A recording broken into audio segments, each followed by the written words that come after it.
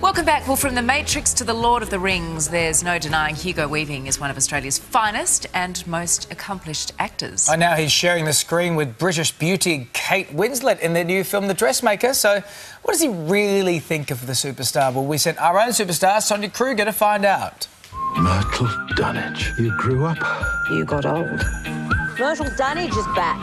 Haven't seen her since she was a kid. Wonder how she turned out. How's my mother?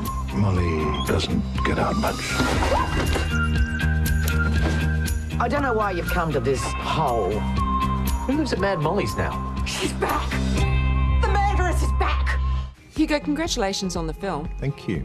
Working with Kate Winslet, what's she like?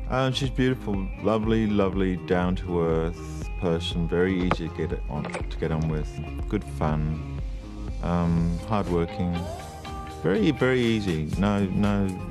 No problems at all. She's kind of exactly as you might expect. Yeah. Just gorgeous. So where did you go from here? I worked in London, Milan, and Paris. I reckon you came home for one of two things, revenge or me. Gertrude Pratt. The dance is Saturday night. A dress can't change anything. Watch and learn, Gertrude. Watch and learn. She does quite a good Australian accent. She does a great Australian accent. Yeah. Liam Hemsworth said he was a bit intimidated by her. Yeah. Because she's terrific, but and she's quite sort of sassy too. I mean, she's quite upfront, but there's nothing about her that is aggressive or in your face. She's just really. I think it's probably more her body of work. Yeah, or her body. Or her body. Is that Dior? Very good, Sergeant Ferret. My design, but Dior inspired. In the film, you play the town policeman, but the character that you play is also a closet cross-dresser. So just tell us a little bit about him. So this film's set in the 1950s, and it's a small country town. Sergeant Ferret is the local policeman, but he does have a secret of his own that, so he sort of leads a double life. Come on, girls. Rehearsal time. Did that, in a way, bring back memories of Priscilla? Well, a little bit. I mean, you've got an extraordinary outback setting, and you've got a man wearing frocks. I suppose that's the similarity.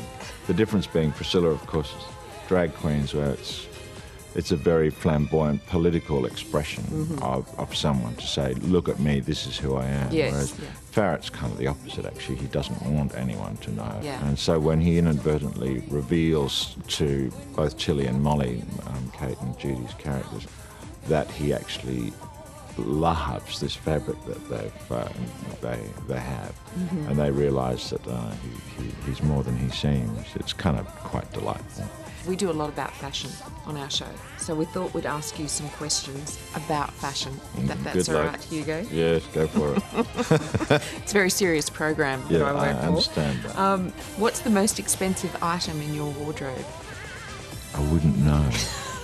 Something that somebody else I wouldn't know, and I wouldn't think it would be that expensive, but probably a suit I got made for me, so a bespoke suit. What's the oldest item of clothing in your wardrobe? It might be something of my dad's. I did get a couple of things of his when he died, so yeah, but I don't wear them.